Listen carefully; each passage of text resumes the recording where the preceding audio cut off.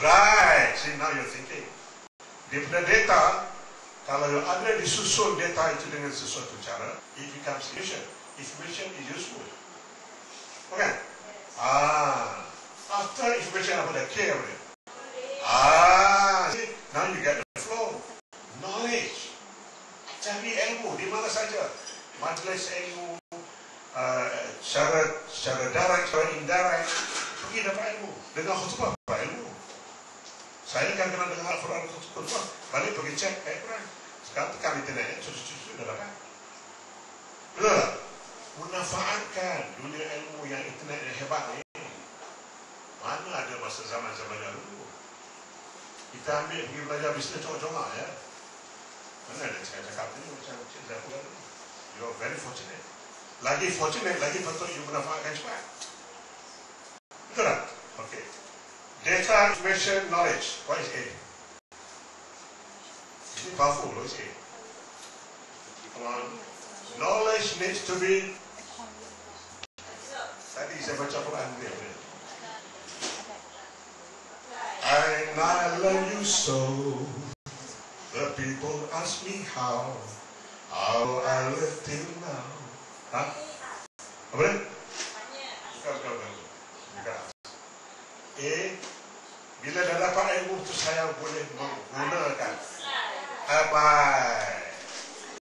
You see, you lupa you punya tagline. Apa tagline UNIKL? Benda ni gunakan. You punya, you betul bagi tahu. Pakcik orang tua, orang kampung. Bukan? I'm saying the things is all around you. You tak sedar. I just point out to put some meaning. When knowledge is like UNIKL. Itu yang saya syok keluar balik. Di kau ini dah. Saya point out dah. 10 tahun dah. Tapi ingat lagi. Fatihah boleh lupa ke Fatihah? Boleh lupa Fatihah. Mana boleh lupa Fatihah? Betul tak? You kena tahu benda-benda ni. Macam tahu Fatihah. Then your mind, dia boleh compute. How does computer work? You kena program dia punya software. Bukan? Then baru dia boleh drive. Baru boleh main multimedia. Betul tak? Sama lah dengan kita.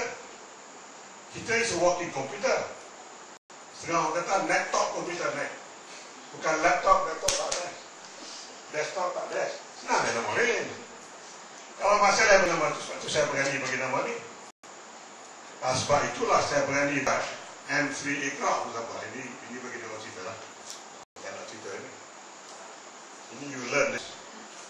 M3 Iqra is a family building up of it. Now wait. Knowledge is applied. You apa dia? Bukan. Tadi sebut. Cuma sekarang saya nak rapat. Tadi saya sebut. When knowledge is applied with full. Faham tak? Kita bagi cue sikit. Now you are thinking with me. Nama apa? Husna. Bagus Husna. You are talking, you are thinking aloud. Very good. Husna orang mana? Okay. Oh, dah. Salam sikit.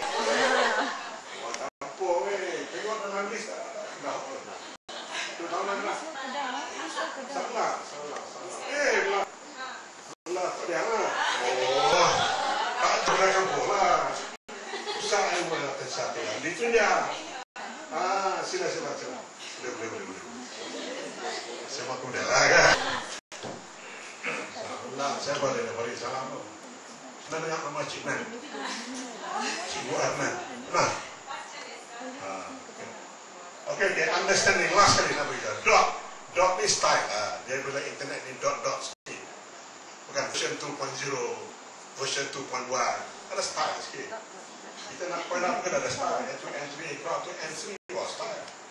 Apa ada dot? Dot W ada. This is final word. Bukan word. Bukan love. Habis kita belajar kita ini dan habis akhirnya sampai ke puncak, Masya Allah. Imam dia. Sebab. Kalau we dekat. We berdekat, berdekat. We berdekat, berdekat.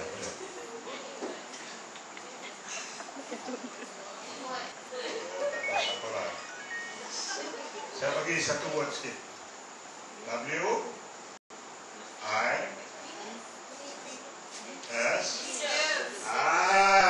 See? Bagi Q you boleh ingat. Sekarang ingatlah dika.w because you are dealing with it every day. Life is all about confronting with data, information. Put it better, it becomes knowledge. That knowledge, you must tell yourself, must be learned with full understanding and applied. If you keep on doing that, overall, finally you sampai tahap wisdom. Wisdom Melayu yang seorang yang Melayu orang khusyuk. Kebijaksanaan. Bukan? Betul. Bijaksanaan yang itu yang saya sebut macam orang alim yang hebat lah. That's wisdom. Actually, we are all working towards wisdom. And these are the keywords yang I have. Alright, very quickly, in the last 10 or 15 minutes, I want to share this with you.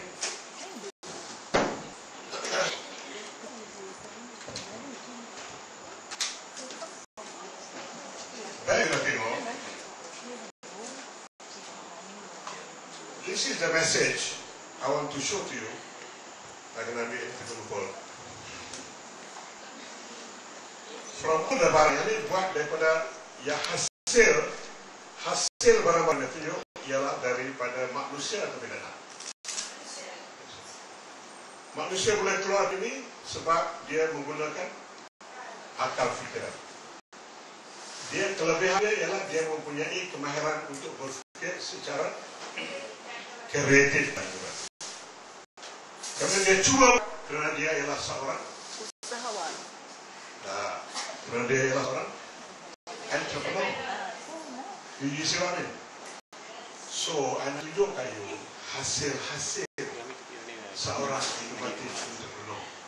Yang boleh jadi sedang anak cuba highlightkan. Macam yang tadi, where knowledge is applied, macam tanya to show this. This is what innovation is all about. Kadang-kadang, another way to tell innovation is this. You look at this bottle. How do you describe this bottle?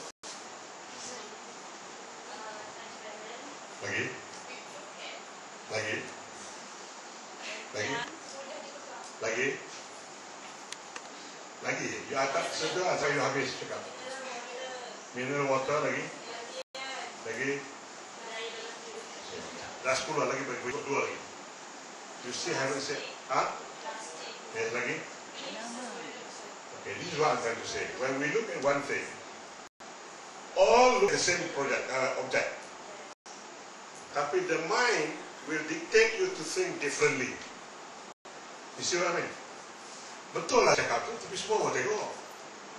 The idea you must see things what other people don't see, and you read it. Itu new idea kan. You see what I mean? The one asking me is this bottle is 3/4 full of water. Or the reverse.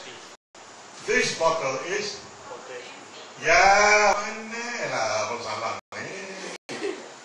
Tahun 3. Tahun 1.